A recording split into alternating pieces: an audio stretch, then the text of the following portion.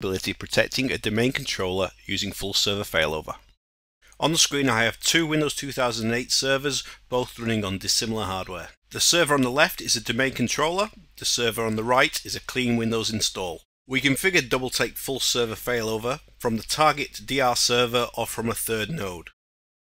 Configuration is a 5-step process. Select the source server.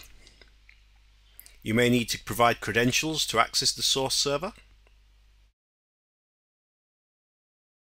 Select the target server. You may need to provide credentials if the existing credentials do not have access to the target server. Step 3 is to configure protection. We can choose to exclude volumes or directories. We can specify services to leave running on the target server. By default, most services are actually disabled. We can enable schedule snapshots of the data on the target server, which gives us the ability to fail over to a previous point in time. The Failover tab allows us to configure failure detection. We can configure manual or automatic failover. Network mapping allows us to choose failover type. Do we want to apply the source server IP address to the target server on failover?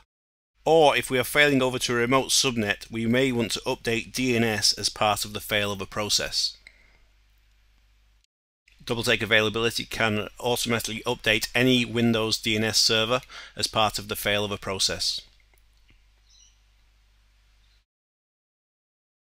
The Advanced tab allows us to configure routing, type of mirror, either a full mirror or checksum mirror. A checksum mirror allows us to precede data, therefore saving WAN utilization. We can also configure compression.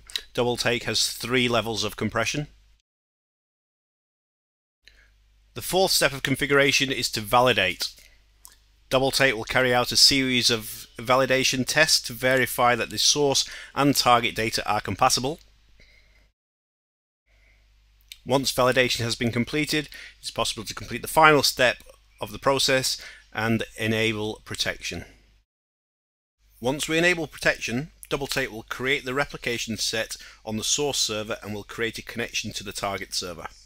It may take some time for the initial mirror of the data to complete, but Double-take will continue to replicate in real time until the mirror has completed.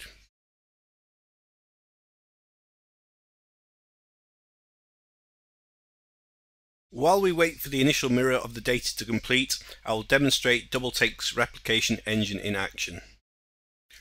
I will use Windows Explorer on the source and target server, open the C drive, create a new folder on the source server, and we'll see the new folder appears immediately on the target server. Rename the folder, it's renamed immediately on the target server.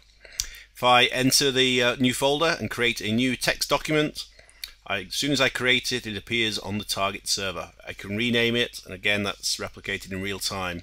I can edit the file, put some text inside the file, save that document, go to my target server, open up the replica copy of the file, and we can see the data was replicated in real time. If I delete the file, we can see the file is instantly deleted from the target server. If I delete the folder, again the folder on the target server is immediately deleted.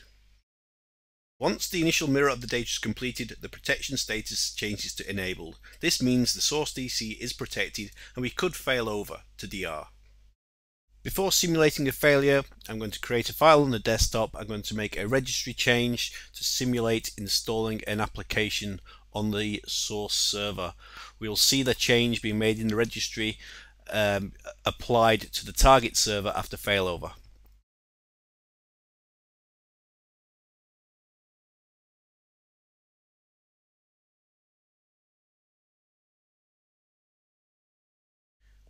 To simulate the failure, I'm going to disconnect the network card from the domain controller. After a few moments, the protection status will change to source unavailable. The target server is beginning the countdown before initiating a failover condition.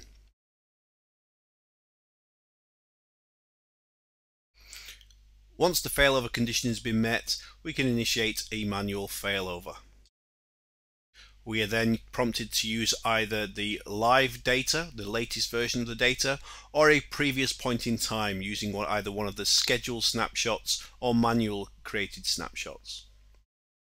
The failover process begins. The system state from the source server is applied to the target server, and finally there will be a reboot of the target server.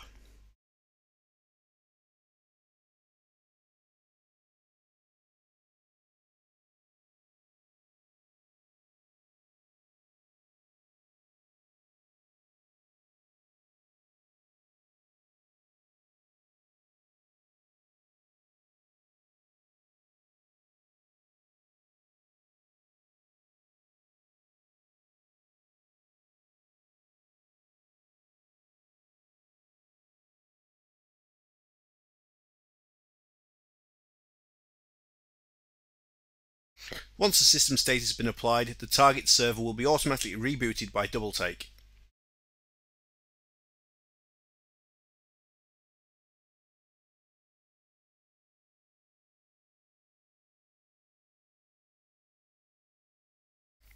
The target server is going to reboot using registry and application information from the source server. Yet hardware drivers from the original target server will be maintained. This allows full server failover between completely dissimilar hardware types.